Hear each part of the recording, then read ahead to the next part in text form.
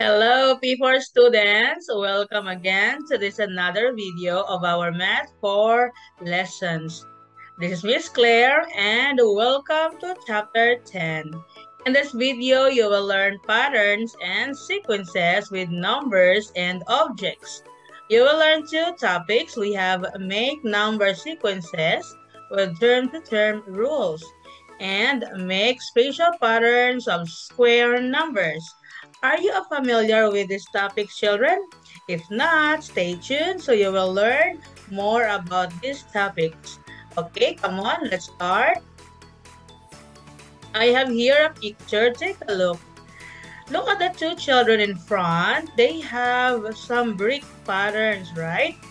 The girl said that their brick patterns are the same because the first two are the same. Take a look. The boy said that they look the same, but they also look different. What have you noticed? Are both the girl and boy correct on their statements? So if you agree with them, please explain that during our class, okay? Now let's start with the first lesson. We have make number sequences with term-to-term rules. So what it means by rule? Rule means is order or law, something like that. Okay, look at the picture of the girl.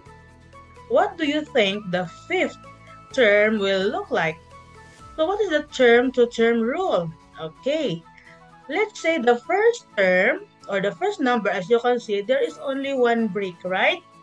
On the second term, it becomes 3 bricks. So how many bricks we add?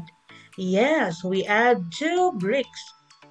Then on the next, the third term, how many bricks now?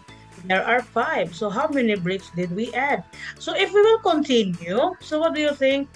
What do you think the fifth term will look like? How many bricks will be in the fifth term? Now take a look in our thinking cap. Kaz tries to form rough sequence on the previous page. So this is Kaz, the girl. She thinks that she needs to add one more brick to her third term. This one, the third term here, she needs to add. So the term-to-term rule is to add 1 to her term-to-term rule above. Do you think that's correct? So we will discuss more about this lesson as we go on this video. So stay tuned before.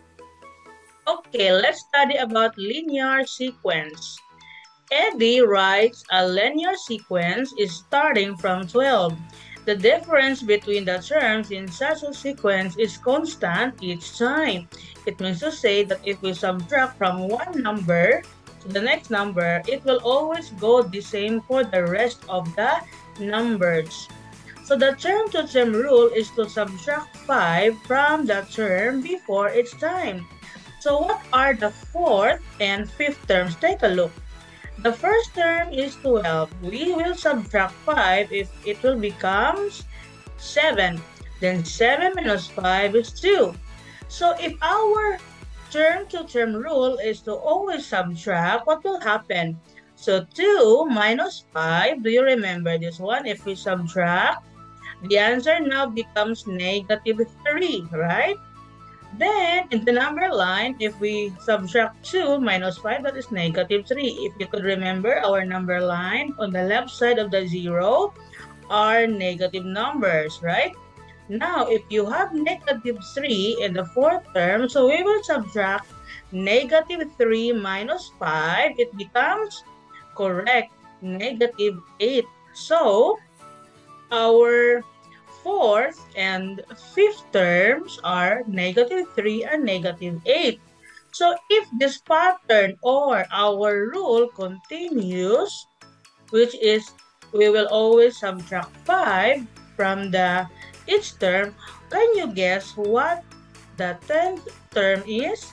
So if you know the answer, children, please share your answer during our class. Oh, we have the answer here.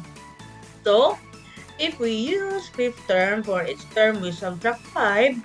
So we subtract 25 to get the 10th term. So we have negative 8 minus negative 25. So the answer is negative 33. So the 10th term, children, is negative 33. Okay, let's move on. Okay, now let's study about nonlinear sequence. Eddie writes a nonlinear sequence. The difference between the terms in such a sequence is not constant each time. So what do we mean by nonlinear sequence? Take a look. The first term is 1. We multiply it by 2, it becomes 2. So what is the difference between 1 and 2?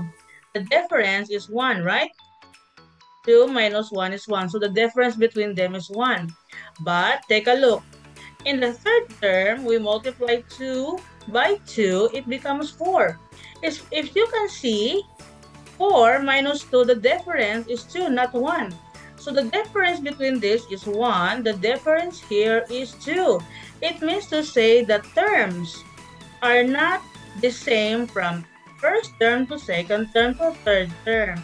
Now, if we multiply the third term, which is 4, by 2, we will get 8.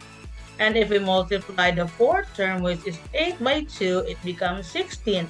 So if you can see the difference from third term to fourth term, 4 and 8 is, what the difference? 4. 8 and 16, the difference is 8. So as you can see, they have not the same difference from the first term until you reach fifth term. So what is our term-to-term rule here? When we compare from linear sequence earlier, our term-to-term rule is we always subtract 5. But at this time, our term-to-term rule is simply multiply each term by 2. Since we will multiply it by 2, what could be the 6th and 7th terms? Okay, how are we going to do that? Yes, from fifth term, you multiply 16 by 2. What is that? 16 times 2, 32. Then seventh term, the 32 multiplied by 2 again.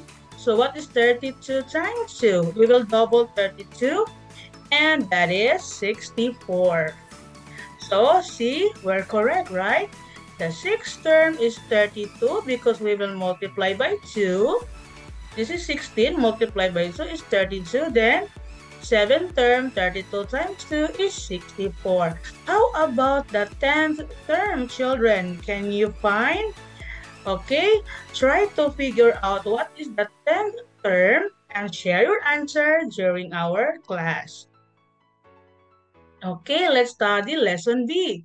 Make spatial patterns of square numbers. Take a look. Look at Ralph.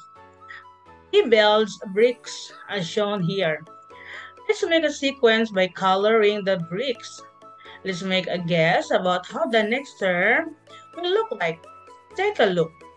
The bricks look like stairs that go up and down, right? We have 1 here. It becomes 4 here. How about the yellow? How many bricks? And the red one? Okay, children, try to figure out what happened to this pattern and you can share your answer during our class, okay? Okay, now, is the sequence linear or non-linear? What do you think? And what do you think also the term-to-term rule? And can you classify the sequence and explain it? Okay, what do you think? Is it linear or non-linear? Remember, linear, they have the same difference from one term to the next term. Non-linear, they have difference in the first term to the next term. So they are not equal. Okay. Hi Z, so now we will study about square numbers. What are square numbers? Take a look. IZ plants some flowers in square patterns as shown. How do we find the fifth term? Look at the first term. How many flowers? Yes, we have 1, right? 1 pot.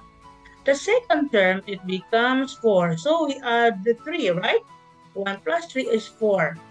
And on the third term, it becomes 9. So 4 plus 5. On the fourth term, it becomes correct 16. We add How many? 7. So how about the fifth term? How are we going to get the fifth term, children? Do you know the answer? Okay, let's discuss. So look at the first term. It becomes it is 1, and the second term is 4, then the third term is 9, and the fourth term is 16. So how are we going to get the fifth term? So the term to term rule here is 3 more, 5 more, 7 more. Therefore, what could be the term or the rule in the fourth term? Each time the number to add increases by 2, right? 3, it becomes 5, means we add by 2. 5 to 7, we add by 2. 7, we add by 2, and that is 9. Therefore, we always increase or we always add on our number here, our term to term rule. So, it becomes 9. It means 9 more.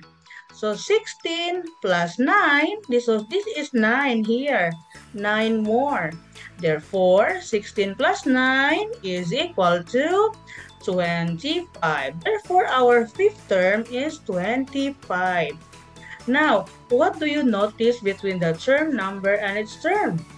Do you think if there is another way to solve this one instead of using this? Instead of using this rule, children? There is another way for this. Take a look. We can also find the fifth term of IC sequence using square numbers. What is a square number? A square number is the number when we multiply a number by itself. Example, the first term is 1, we multiply it by itself. So 1 times 1, we get 1. Then the next term is 2. We multiply 2 times 2, we get 4. So 1, 4, they are square number. The third term, we will multiply 3 by itself, and that is 9. Then we have the fourth term, multiply 4 by 4, it becomes 16. So to get the fifth term means 5 times 5 equals 25. So what is the sixth term then? Yes, 6 times 6 equals 36. The seventh term, if we will continue, 7 times 7 is 49. So children, 1, 4, 9, 16, and 25 are what we call square numbers. Square numbers are number we get if we multiply a number by itself. Another example is 8 times 8, which is 64. 64 is a square number. So P4, that's all about square patterns. Okay, so thank you for watching P4. I hope that you learned a lot about patterns and sequences. I will discuss more about this lesson during our class.